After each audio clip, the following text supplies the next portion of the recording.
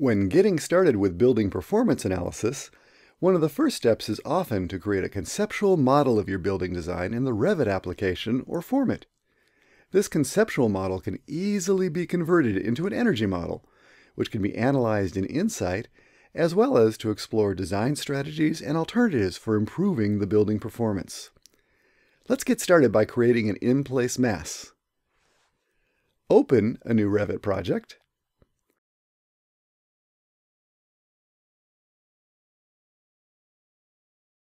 Go to the Massing and Site tab and open the Inplace Model tool.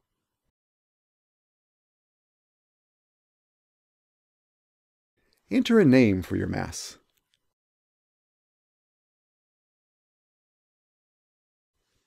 Sketch a simple closed profile on level 1.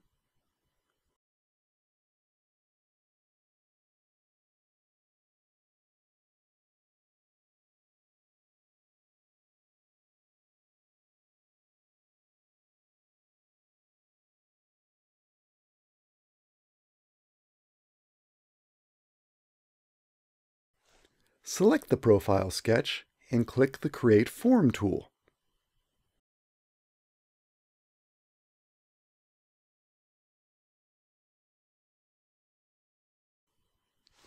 Select the top surface of the created form and drag it to about 45 feet tall.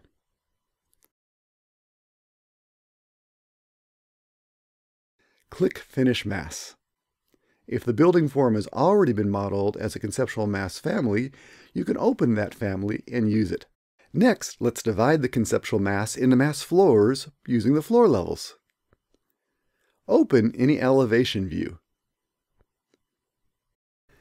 and change the elevation of level 2 to 15 feet to match the desired floor height.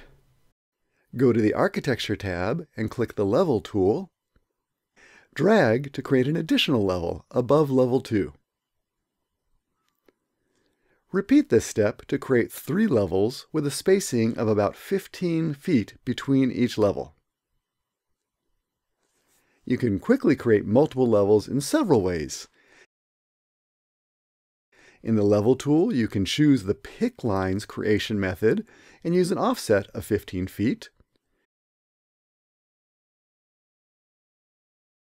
You can also select an existing level, then use the Copy or Array tools to create multiple copies. Open the default 3D view and select the mass. Go to the Modify Mass tab and click Mass Floors. Select all of the levels, then click OK.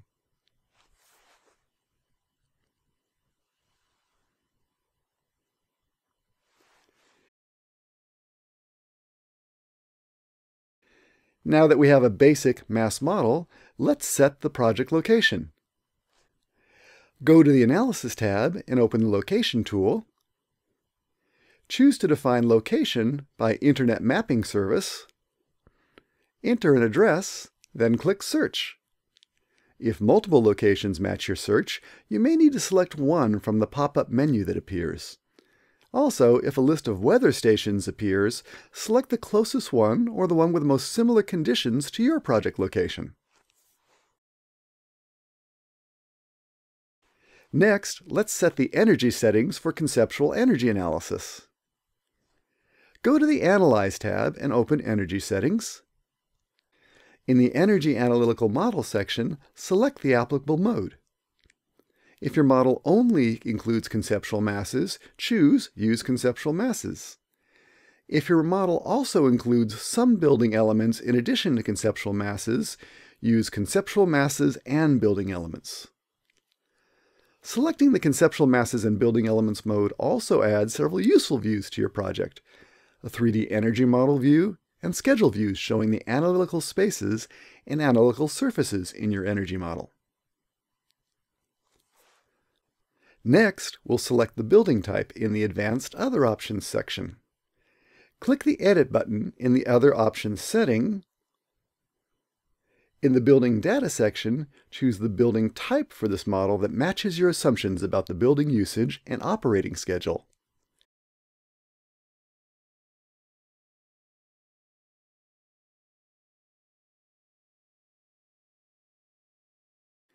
Click OK twice to apply these settings.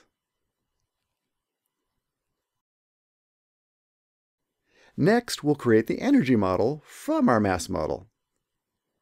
Go to the Analyze tab and click Create Energy Model. If prompted, confirm that you want to create the energy analytical model. The Create Energy Model button toggles between Create Energy Model and Delete Energy Model. If you want to change any energy settings after an energy model has been created, delete the current energy model, then create a new one.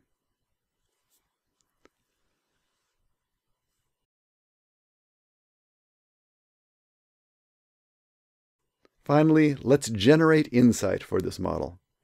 Sign in to your A360 account.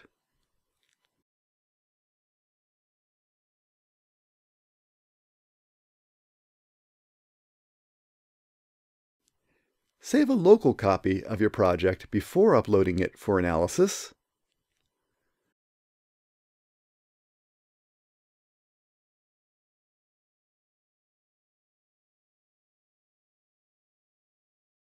Go to the Analyze tab and click Generate. If the energy model has not already been created, accept the prompt to create it now.